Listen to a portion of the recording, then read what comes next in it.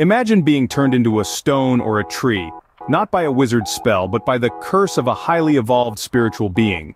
Sounds like a fairy tale, right? But this is a recurring theme in the ancient Hindu scriptures known as the Puranas. These texts often describe individuals transformed into inert objects, a concept that intriguingly parallels the scientific principle of energy conservation. It's as if these spiritual beings are purposefully reducing kinetic and potential energies to a near-zero state. One such intriguing tale is the story of GauthamaMaharshi and his wife. Let's delve deeper into this narrative. GauthamaMaharshi, a highly evolved spiritual being, cursed his wife to become a stone. But was it really a curse?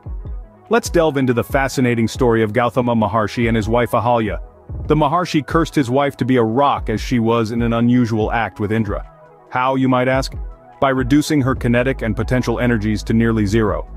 This wasn't a punishment but a path to enlightenment. With her energies now inert, she could focus entirely on spiritual elevation.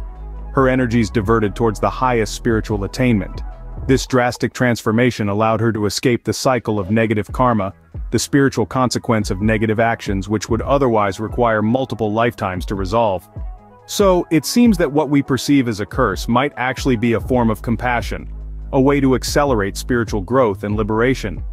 This story illustrates the incredible interplay between spiritual and scientific principles, where energy conservation becomes a tool for profound spiritual transformation.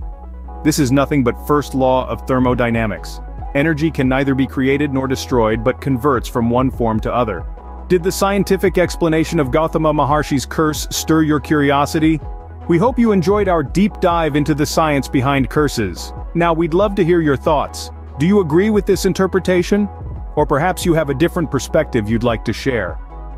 The comment section below is the perfect place for us to engage in thought-provoking discussions. We value your insights and look forward to learning from you.